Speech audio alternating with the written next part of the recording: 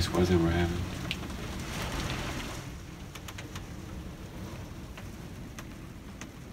You know, if you sit closer to the window, you can see out it better.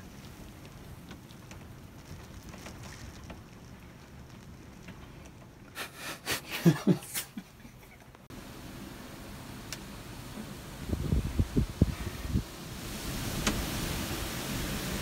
far, not too bad. I was expecting to be blown right out the window.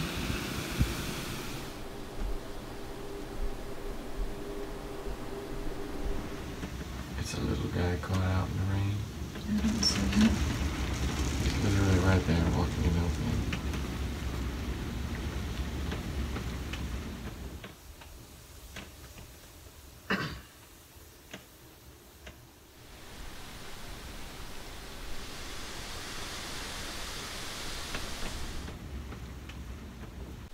Thinking that might be a hot doe or a soon-to-be hot doe.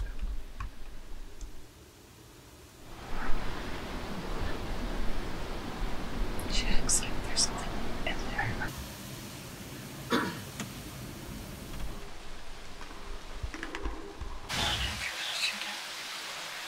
So far, there's a bunch of branches right in his vitals. Trying to make an assessment about what to shoot, but he's still walking in front of us.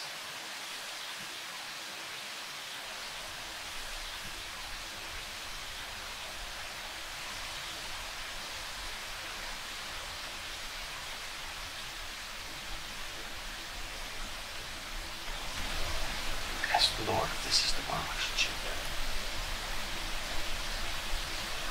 We should cry.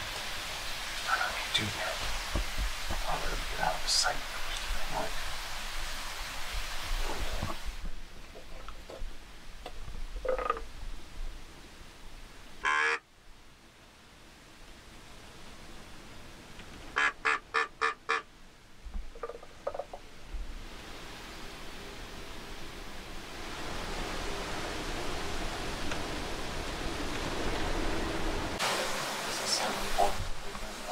Go.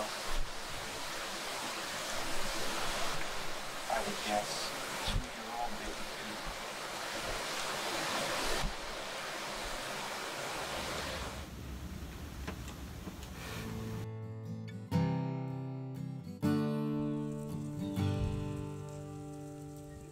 2. We saw this buck half a dozen times, probably hunting down in that shack. He's a nice buck, but I think given a year or two, he could be a monster buck. I think he's probably, well, I'm not very good at aging on the hoof, but I think he's probably around 2.5 years old or in his 3rd fall.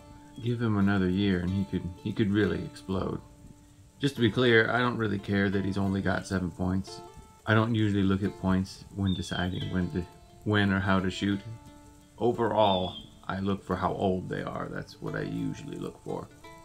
Sometimes I get caught up in looking at the tines, but would you have shot this deer? Let me know. I passed him. Lord willing, he'll be there next year. We've taken the hint from a farmer. He said he saw a big buck here this morning, and he went to the corn late morning. We're thinking that he's not far from here, so that's why we're in a new spot. We're trusting the people who live and work here. And there's at least one really big buck track going through here. It's not typically a spot that we hunt, so we've been striking out. Let's put it that way. And so this morning we had a wind that wasn't good for any of our spots, so we drove around and everything we saw, the deer and the big bucks were congregating near standing corn, and the neighbor has standing corn over here just to the north. And from our intel, the deer come around, the buck comes out and scrapes along here and works his way up to the oats to eat. We'll see. It's just kind of on a whim. We don't really have a good setup for this farm. It's just a big open field with no real good way to get in. That's why I've never set up any tree stands or anything. It's kind of a travel corridor normally, but with corn over there, I bet he's staying right in there.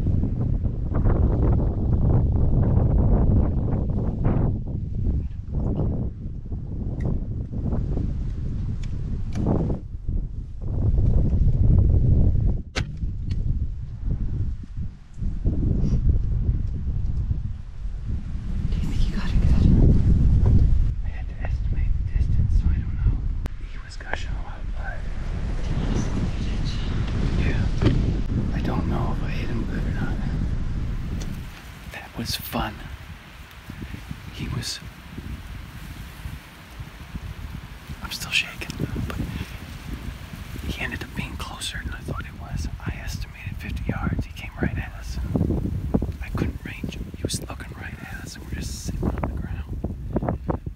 That's where we were hunting. So I hit him high, but he gushed blood. I'm sure I got that artery. There's an artery up there. Yeah. The adrenaline's just now hitting me, so I'm shaking bad. But Ran into maybe a creek or something.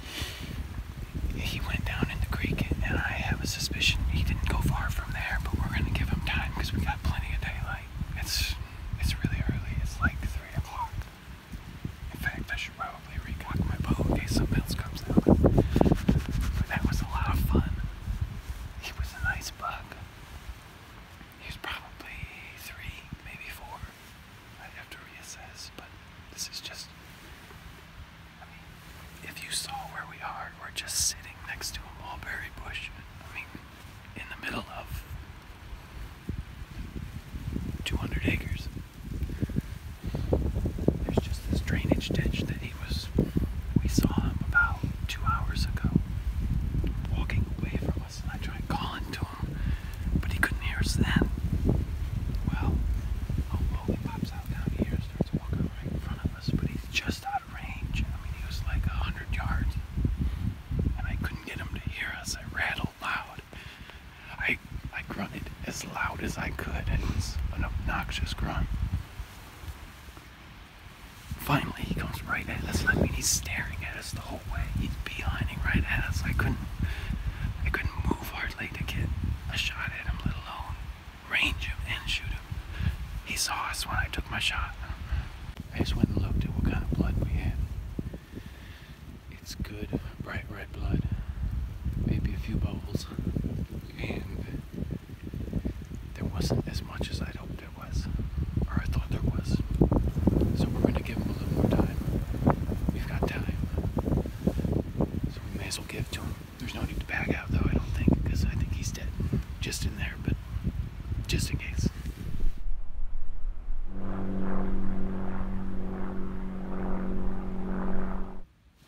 I can't take it anymore. Let's go look. Okay.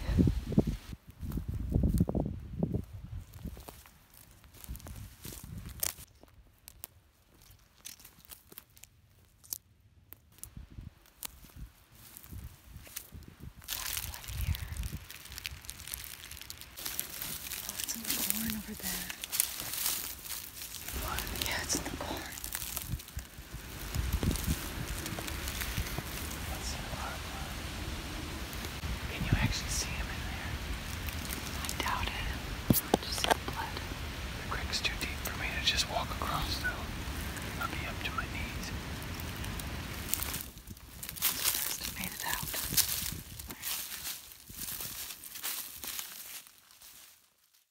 Well, it's the next day, and as you can see, we didn't recover him. We didn't see any recovery because there was no recovery. We didn't find him. We had really good blood right, well, into the neighbor's corn. And then he stepped out into an opening, and there was a few drops, and then just turned off. We must have trailed him for 4 or 5 hours, just looking for more blood, looking for him, and he just wasn't there. There was no sign of him. I'm sure, I think he's dead, but Shannon thinks he's alive and well, which I kind of hope. I hope he's alive, because that means I might get a second chance at it. You guys saw the shot. You can see it again. Tell us what you think. Is he dead? Is he alive? I know the shot was high, but the amount of blood, it was bright red blood. I think I hit that main artery up there. I forget what it's called, but I think I hit it, and I think he's dead. Shannon thinks he's alive based on how the blood just dried up, but it didn't dry up until about 500 yards, so he lost a lot of blood. So tell us what you think. Either way, it was still a fun hunt. I wish my hands were on them tines, but every hunter does. But I think he's dead. He's dead and not found. And that's a sad state to be. He who has ears to hear, let him hear.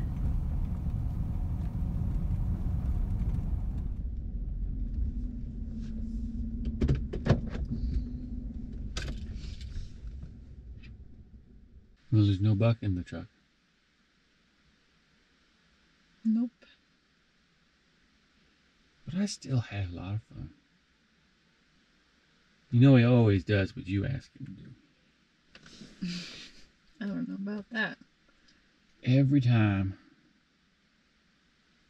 you want to have a prayer answered, have a God-fearing, Bible-believing, Jesus-loving woman pray for you. Just watch. Just watch the Father work. Next time, though, you need to pray for a buck in the truck, not just for a good time. Sorry, I should have done that. Still was good. Then he spoke a parable unto them, that men always ought to pray and not lose heart, saying, There was in a certain city a judge who did not fear God nor regard man. Now there was a widow in that city, and she came to him, saying, Get justice for me from my adversary. And he would not for a while, but afterward he said within himself, Though I do not fear God nor regard man, yet because this widow troubles me, I will avenge her, lest by her continual coming she weary me. Then the Lord said, Hear what the unjust judge said. And shall God not avenge his own elect, who cry out day and night to him, though he bears long with them? I tell you that he will avenge them speedily. Nevertheless, when the Son of Man comes, will he really find faith on the earth?